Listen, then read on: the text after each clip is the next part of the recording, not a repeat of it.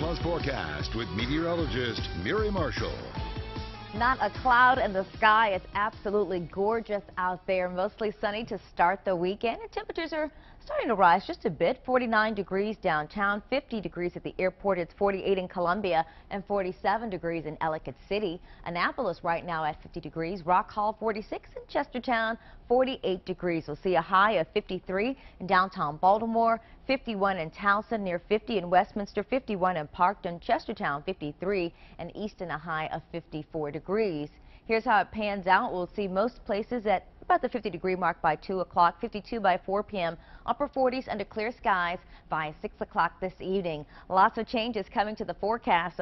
If only the sun could stay with us the entire weekend. It looks like we have a chance for rain coming up Sunday. A blast of cold air moves in, meaning it's going to be a very chilly start to 2015. Here's a look at that air as it makes its way in. This is going to come in from the polar region, so we're really going to feel the chill. Expect overnight lows in the 20s and daytime highs only in the 30s. Starting Tuesday of this coming week.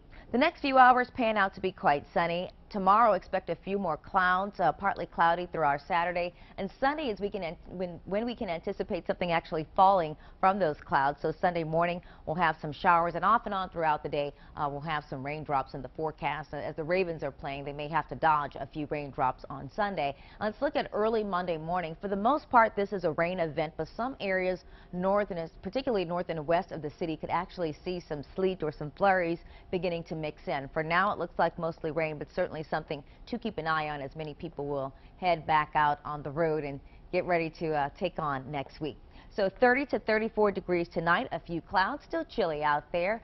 Tomorrow we'll see that high up to about 54 degrees under partly cloudy skies, upper 40s for a Sunday, 50% chance for rain there. 42 degrees Monday, a 30% chance for showers, and then Tuesday is when we begin to see a big change in the forecast. So late Monday night into early Tuesday morning, we'll see the temperatures up to 28 degrees. Tuesday will top out at about 39 degrees. On Wednesday and Thursday, that's the coldest days of the week.